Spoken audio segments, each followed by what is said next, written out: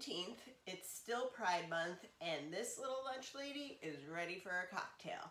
And I have a fantastic one to share with you today. It's a French 75. And I like my French 75s made with cognac. I think it's classy, and I don't like gin. So let's get started.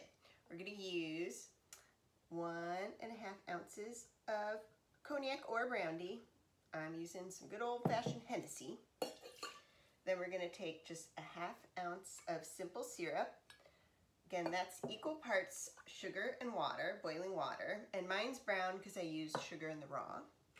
And then we're gonna do about a 1/4 ounce of lemon juice.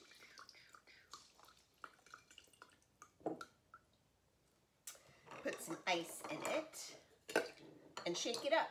And I'm gonna serve mine over a big rock in a glass.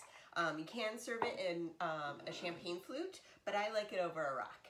So let's shake it.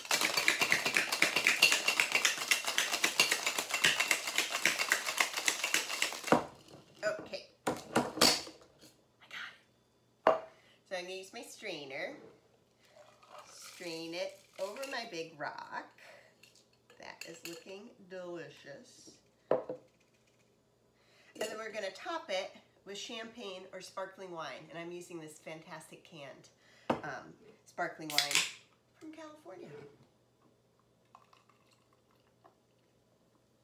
And there we go. You can garnish with the lemon zest if you like, or just enjoy it like this. So I hope you have a great Friday, a great Juneteenth, and a great continuing Pride Month. Cheers.